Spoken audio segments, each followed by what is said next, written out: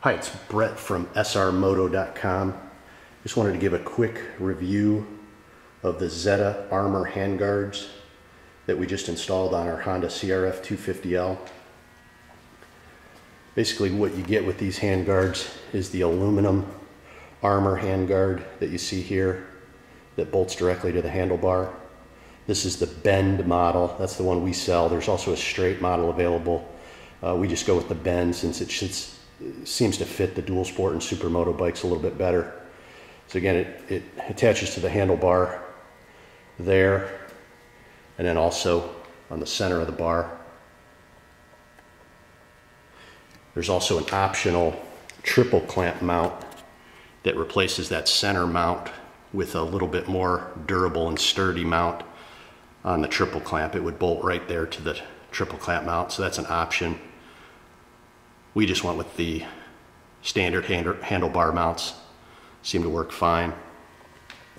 So like I said, you get the aluminum armor handguard, and then the plastic XC protectors. There's a standard one, which is just the plastic protector itself, and then the one you see here actually has the turn signals built right into it. Trick little setup. If you want to get rid of your stock turn signals, you can go with this model. Okay, so I'll show you how it works.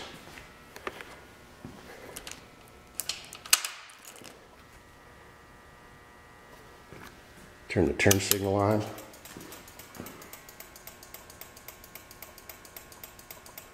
Nice and bright.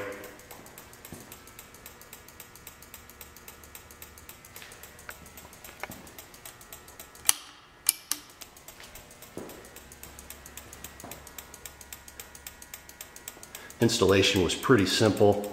Took us about a half hour to get everything bolted up and the wiring done. Just a really nice overall handguard setup for any dual sport bike. Plenty of room for the levers and everything. If you have any questions about these, head on over to our website, which is srmoto.com, or you can go to our online store, which is soloracer.com/dualsportparts.html.